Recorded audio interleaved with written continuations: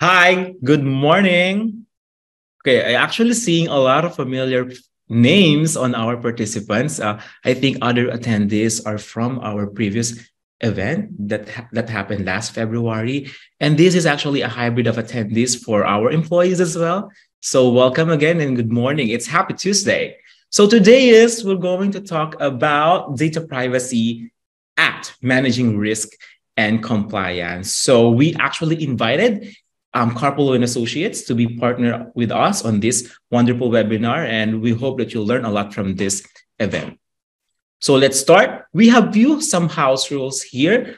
First is kindly change your Zoom name to name plus your company name, and you could do that by clicking the participants icon and hovering your cursor or hand over the name and choosing rename. Please do this because we will only identify the attendees if we could see your name against our list, so we could send a copy of the deck. So please do it so. And second is you may turn off your webcam during the presentation. Keep yourself muted unless speaking or engaging in conversation to reduce background noise or noise pollution. Last one is use the raise hand feature if you want to speak or ask question once the Q&A portion had been started. Please ask your questions concisely. You could actually type your questions during the webinar on our Q&A portion, and we will address all those questions at the portion of the Q&A. Okay. So once again, we just like to introduce who we are. We are InCorp Philippines, formerly known as Kitalson and Carpo Consulting Inc. What we do is a corporate solutions provider here in the Philippines. We have a regional presence in Singapore, Indonesia, Malaysia, Hong Kong, Vietnam, India, and Australia. We do incorporation, corporate compliance, product registration, taxation, immigration, recruitment, business advisory, payroll and HR services, and corporate recovery. So just in case you will need anything from these services, feel free to reach out to anyone here in InCorp. Okay, our partner today is Carpo Law Associates. Carpo Law is a specialist corporate law firm that assists local and foreign enterprises with inbound foreign investment towards doing business in the Philippines. They are assisting small to medium-sized and even multinational company as of now. Their practice area and expertise is corporate and commercial, corporate tax, intellectual property, real estate, labor law, litigation, and family. Okay, let's start this webinar. We actually invited Attorney Edrin Jet F. Juntilla-Catacutan, or we call her Attorney EJ for short. She is a senior associate and a litigation and corporate lawyer of Carpo Law Associates. She has an extensive experience as a DPO from well-known organization and participated to different conferences and trainings led by the NPC, or National Privacy Commission.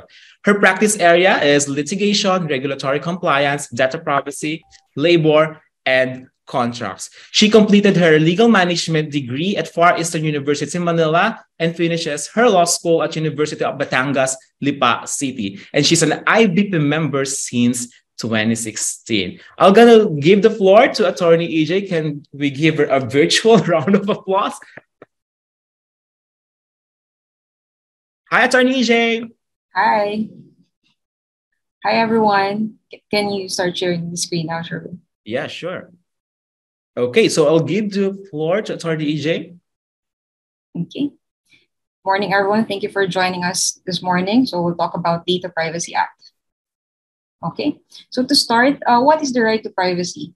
The right to privacy is enshrined in our Constitution and in our laws. It is defined as the right to be free from unwarranted exploitation of one's person or from intrusion into one's private activities in such a way as to cause humiliation to a person's ordinary sensibilities. It is the right of an individual to be free from unwarranted publicity or to live without unwarranted interference by the public in matters in which the public is not necessarily concerned. Simply put, the right to privacy is the right to be let alone. It is also said that the right to privacy is the beginning of liberty, because if you don't have privacy, can you really consider yourself as a free man, right? If you know that you're constantly being watched. Republic Act 10173, otherwise known as the Data Privacy Act of 2012, is a Philippine law that aims to protect the fundamental human right to privacy, especially in relation to personal data. The law regulates the collection, use, storage, processing, and dissemination of personal information by entities, including the government in both the public and private sectors. The DPA consists of 37 sections. Sections 1 to 6 is about definitions and general provisions. Section 7 to 10 is about the National Privacy Commission. Now, the National Privacy Commission is the government agency that was created by law to enforce and administer the provisions of the DPA. Sections 11 to 21 contains the rights of data subjects and obligations of personal information controllers and processors. We'll talk about this more later. Sections 22 to 24 are provisions specific to government because, as mentioned, the DPA does not apply only to the private sector. It also applies to government agencies. Now, sections 25 to 37, last but definitely not the least, is about the penalties. So what is a data subject? Under the DPA, the data subject refers to an individual whose information is being processed. So question, is a corporation considered as a data subject under the DPA? The answer is no. So as far as the Data Privacy Act is concerned, only natural persons are considered as data subject. So when you do your data consent forms, if your customer is a corporate client, then there's no need to put the data privacy, there's no need to use the data privacy consent form if your client or customer is a corporation, because they are not considered as data subject under the DPA. Consent of the data subject. Now, the consent of the data subject must be freely given, must be specific, and it must be evidenced. The law requires that the consent must be evidenced by written, electronic, or recorded means. Implied consent is not a valid consent under the DPA. When the law requires the consent of the data subject, the PIC must obtain consent in accordance with the DPA. Otherwise, they run the risk of facing penalties, complaints, and bad reputation. Now, personal information refers to any information from which the identity of an individual is apparent or can be reasonably ascertained, or when put together with other information, would directly and certainly identify an individual. So, for example, name, address, phone number, email address, signature, photographs. Those are considered as personal information under the law. We have personal information and we also have sensitive personal information, or the SPI. Sensitive personal information refers to an individual's race, ethnic origin, marital status, age, color, religious, philosophical, or political affiliations. It also includes about individuals' health, education, genetic or sexual life, any offense committed or alleged to have been committed, issued by government agencies peculiar to an individual, including social security number, licenses, tax returns, and other information specifically established by an executive order or an act of Congress to be kept classified. Now, why is it important to distinguish between personal information and sensitive personal information? The reason is because sensitive personal information requires higher form of protection, as its misuse may cause real and serious harm to the data subject. For example, the data subject may face discrimination or suffer discrimination as a result of the breach of his or her sensitive personal information. Now, since the sensitive personal information requires higher form of protection under the law, privacy breach involving sensitive personal information, or SPI, also entails higher penalties under the law. Personal Information Controller, or PIC. Now, the PIC is the person or organization who controls the collection, holding, processing, or use of personal information. So basically, these are the organizations or the entities that holds our information. The PIC, however, previous slide, please. The PIC, however, excludes a person or organization who performs such function as instructed by another person or organization. So, for example, an employee within an organization who is actually involved in the processing of personal information or personal data is not considered as a PIC. The PIC is still the organization itself. Also, another exemption from this is an individual who collects, holds, processes, or uses personal information in connection with the individual's personal, family, or household affairs. So kung ganun lang yung extent, hindi siya considered as PIC. Personal Information Processor or PIP. Now, the person or organization qualified to act as such to whom a personal information controller may outsource the processing of personal data pertaining to a data subject. The keyword is outsource. So, classic example is call center outsourcing. Call center is considered as the PIP, while the company that engaged its services is the PIC. As a PIC, how do you manage your data privacy risk when you engage a PIP? Among the steps that you can take to ensure that the PIP is compliant with data privacy so that your privacy risk is managed or controlled is by making sure that the outsourcing agreement contains safety provisions. So another thing that you can look at is whether this PIP has conducted their privacy impact assessment. First, do they have a DPO? Are they registered with the NTC? Because if the answer is yes, then you can rest assured that your privacy, the data privacy of your customers is in good hands. Okay. What are your obligations under the Data Privacy Act? Number one is adherence to the 3 data privacy principles. First data privacy principle is transparency. How do you comply or how do you demonstrate transparency? By putting up data privacy notice or a data privacy policy to inform the data subjects about the processing of their personal data. Second, data privacy principle is legitimate purpose. So of course, you only process personal information for legal purposes. Number 3 is proportionality. So how do you demonstrate this? You only collect minimum information that is required to achieve the purpose. So for example, if you're in HR, if you're simply getting information from candidates, do you really need to get their social security number right away? Maybe wait until you decide to hire them, right? Another thing that you can look into, by the way, is you look into your forms and check the sensitive personal information that you're trying to collect, because you want to try to minimize it as much as possible so that you can manage your privacy risk. All right. Again, the 3 data privacy principles are transparency, legitimate purpose, and proportionality. It is important to remember this because if you know these 3 data privacy principles, it will be easier to comply with the Data Privacy Act because the provisions are practically anchored with these 3 data privacy principles. Okay, another obligation under the DPA is, of course, to uphold the rights of the data subject. Okay, now, what are the rights of the data subject? The data subject has the right to be informed, the right to object to the processing of their personal information under reasonable circumstances.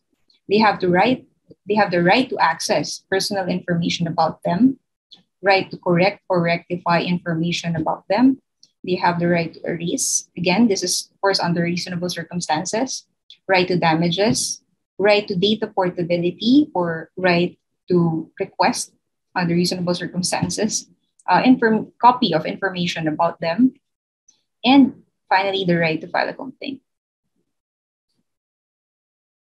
The PICs, by the way, are required to inform the data subjects about the rights that they have under the DPA. So normally, when you look into data privacy consent forms or data privacy policies, these rights are included. Another obligation under the DPA is to implement security measures. Now, there are 3 security measures under the DPA. Number 1 is organizational, technical, and physical. How do you demonstrate compliance with organizational security measure? One example is to appoint a data protection officer or a compliance officer for privacy. How about technical security measure? An example is data encryption. And finally, for physical security measure, example is use of proper storage or filing of personal data. Okay, so here are the penalties under the Data Privacy Act. So you can see penalties not only include fine, it also includes jail term, minimum of 1 year and maximum to 6 years, and a fine of 500,000 pesos up to 5 million pesos.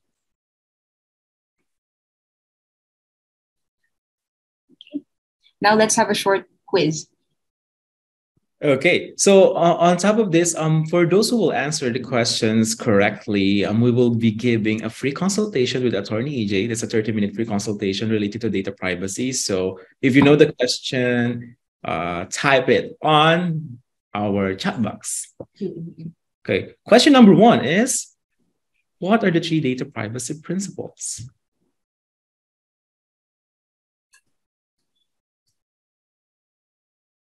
Okay, time is up. Do we have some person who typed the answers right? There's actually just one. Yeah, there's one. Okay. So we're looking for, okay, they're still typing. Your answer should be complete, okay? Net Pacific Inc. is typing it one by one. So we also have Arnold. Okay, the answer is transparency, legitimate purpose, and proportionality. So Arnold Ablaza got the right answer. So Arnold, if you want to arrange a call with us, we will reach out to you so you could we could look on our mutual availability for a free consultation with Attorney EJ. Don't worry, there's still more questions to go. Okay, thank you, Arnold, and for those who tried answering it. So you have to type fast.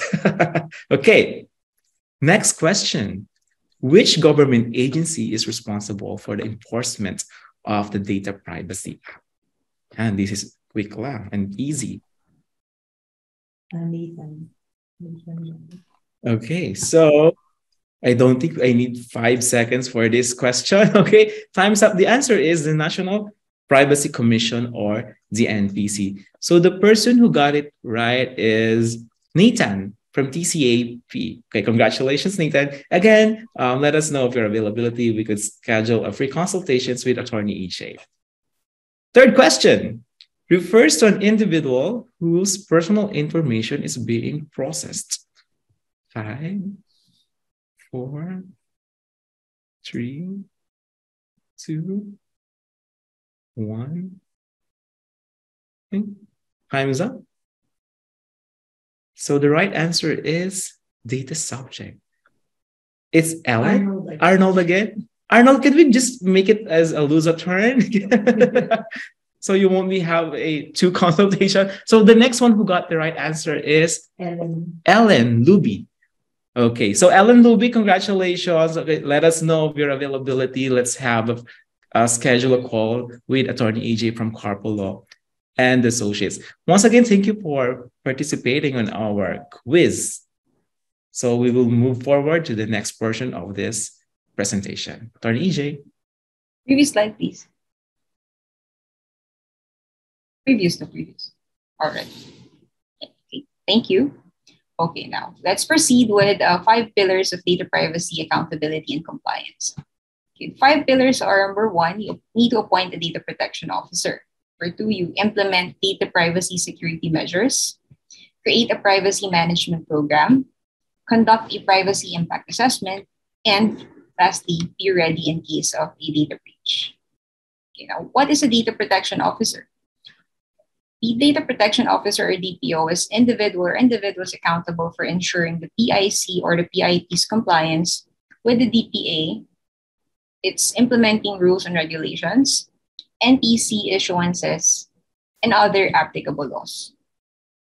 Okay. Now, why do you need to appoint a DPO? Of course, number 1, it's a legal requirement. Number 2, it is for the organization to achieve compliance and accountability. What are the general principles in appointing a DPO.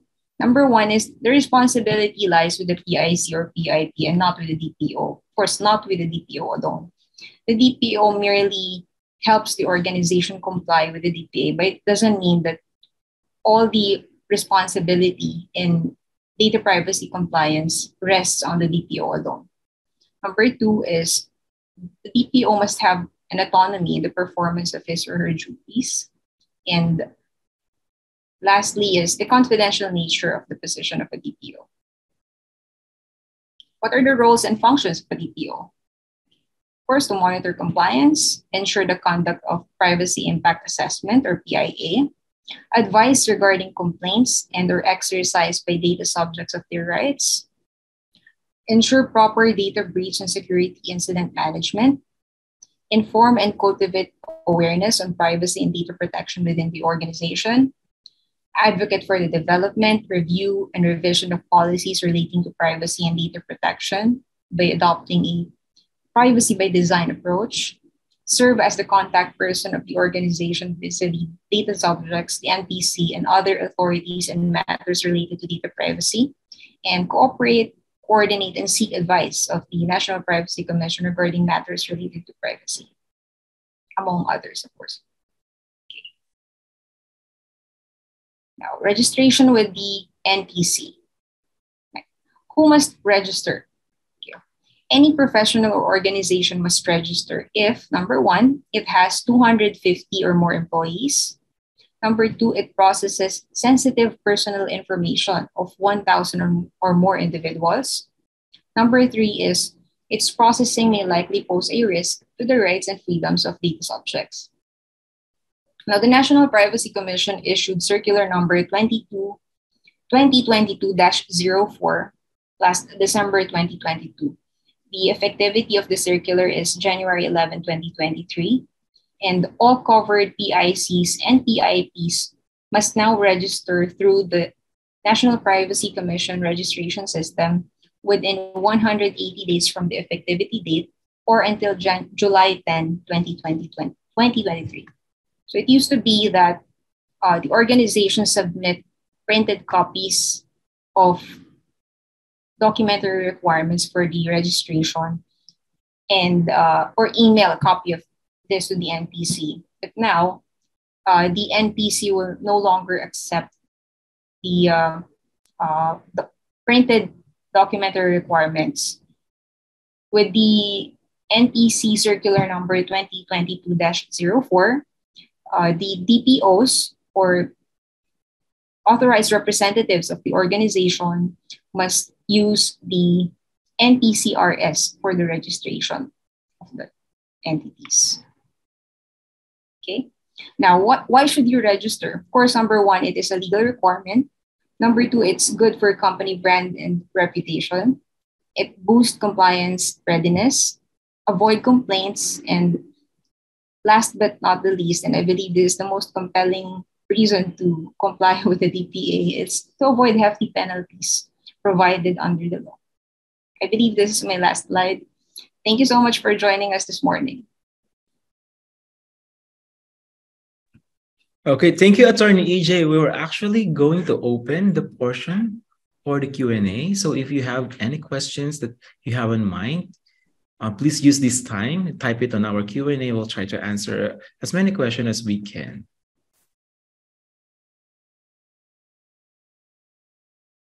And by the way, I'm from Carpo Law Associates. Just in case you will be needing assistance in registration with the NPC, drafting of the data privacy notices and data privacy policy, drafting of data privacy consent form, or assistance in the conduct of privacy impact assessments, which is very necessary, especially for those starting organizations. You could reach out to Carpo Law Associates and they'll be happy to discuss their services on how you could comply to NPC with this legal requirement by the NPC. Okay, so do we already have questions here?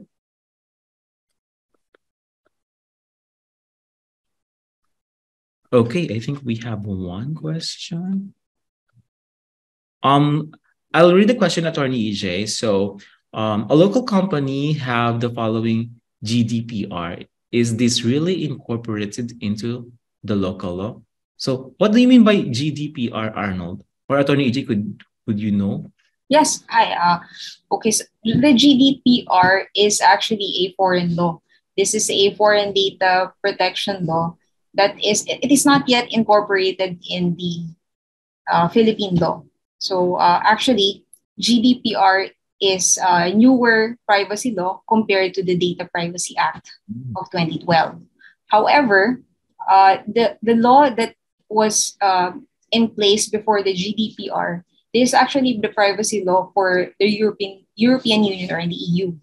Now, the law before the GDPR, it was actually used by our legislators as a pattern to create our Data Privacy Act of 2012. So there are similarities, but they're not entirely the same.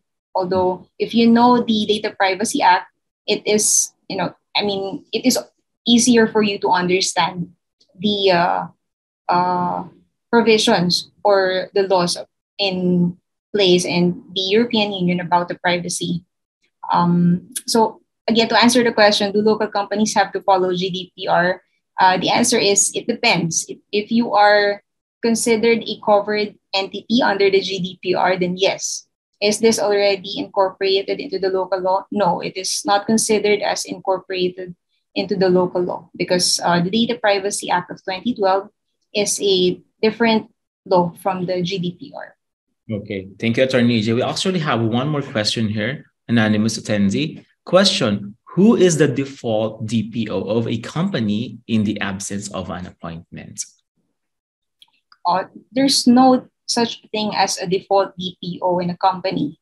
There has to be an appointment because, actually, a document that shows an appointment of a DPO is one of the requirements by the National Privacy Commission for the registration of the said DPO. So there is no default DPO, but if your question is basically who is usually appointed as a DPO, when in the early years, a few years ago, maybe 5 years ago, when the implementing rules and regulations of the DPA took effect, I think that's around 2017 or 2018. Normally, the companies would appoint the IT persons because they are the ones who are handling the data processing systems of the companies. Some companies also appointed their legal counsels because of their knowledge about the law, which makes it easier for them to understand and share information about the DPA within their organization. So, but there's no default DPO. I mean, anybody who is able and willing can be appointed as DPO of the company. Because it comes with the risk, right, Attorney EJ? Yeah. Okay. So we also have more questions here. Another one from an anonymous attendee is, for a foreign corporations with branch office in the Philippines, may we appoint a foreigner or an officer based abroad? Example, she is or he is residing in the US or Europe or Singapore to be appointed as a DPO. If yes, how can we register such person? Do we need a notarized copy of the registration form?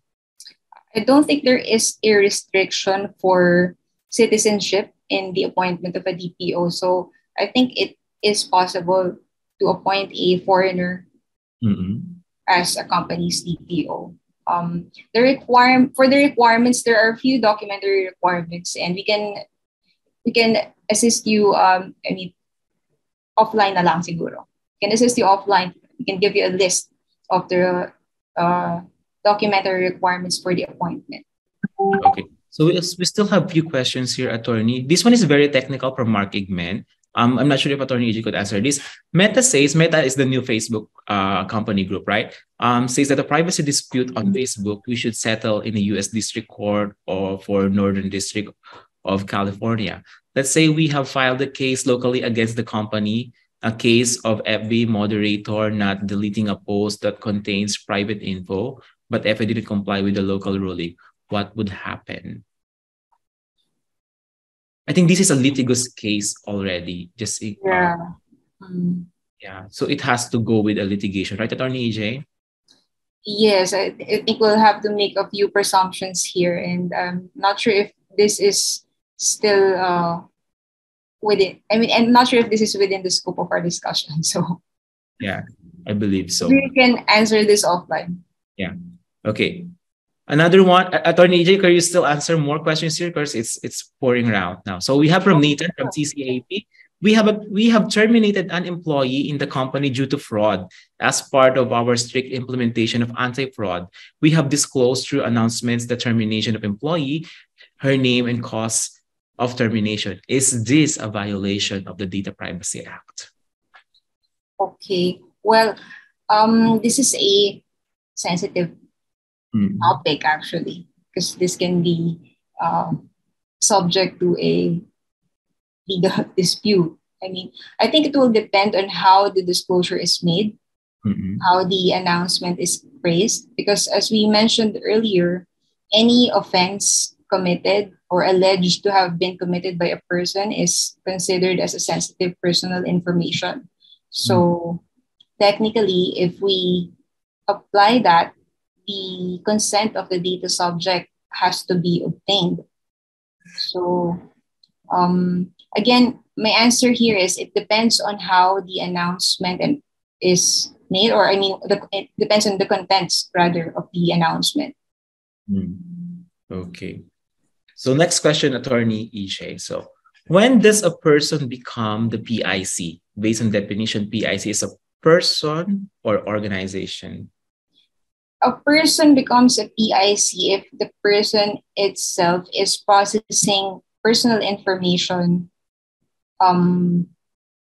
not based on the instruction of another person or an entity. So, for example, if you are a professional, if you are a medical practitioner or a lawyer, and you are processing personal information of your clients for your own business or for the practice of your profession, then you are considered as a personal information control. Okay. There's actually a follow-through from Nathan from TCAP. It is for a legitimate purpose, the announcement of the termination of the employee. Yes, that is actually a good defense, that it is for a legitimate purpose. But the legitimate purpose is merely a principle, right? So it's just a principle in the Data Privacy Act, but it is not necessarily a catch-all phrase to be used as a defense in processing personal information, right? So there are other provisions to be considered, or other laws to be considered as well. So there are other angles that we need to look into for us to make a definitive answer or judgment regarding your case. We can discuss this more offline if you need a legal advice. Okay. So I think we have last question here from Mark again. So according to the Data Privacy Act of 2012, we have the right to ensure of our information, but banks do not comply most of the time. You have already asked for your online bank account deletion, but they are saying that they will keep the info for security purposes. Is their reasoning valid even if you don't have any violations or dispute on your account? Well, again, I mentioned earlier that the data privacy, I mean, the right of a data subject to the erasure of their personal information must be made under reasonable circumstances. So you mentioned that banks do not comply, but actually banks also have to comply with AMLA regulations. And under AMLA regulations, they have to comply with the record keeping provisions, or the record keeping provisions under the Anti-Money Laundering Act and regulations, wherein they should keep the records of their clients and their transactions for at least 10 years. Okay. I think that's common, 5 to 10 years retention of records of corporation. I think we need to answer this one because I'm also concerned about this other Attorney EJ from Anonymous Attendee. We have less than 250 employees and we process less than 1,000 individuals in our branch in the Philippines. Globally, we will meet those requirements. Do we need to register to NPC? When you say globally, we will meet those requirements, meaning that you probably there. Probably their office here in their branch office here in the Philippines only caters small data sets. So, but regionally, probably when combined with their parent company, let's say perhaps they will meet that. Do they still need to register to the NPC? Yeah, they may still need to register with the National Privacy Commission in that case.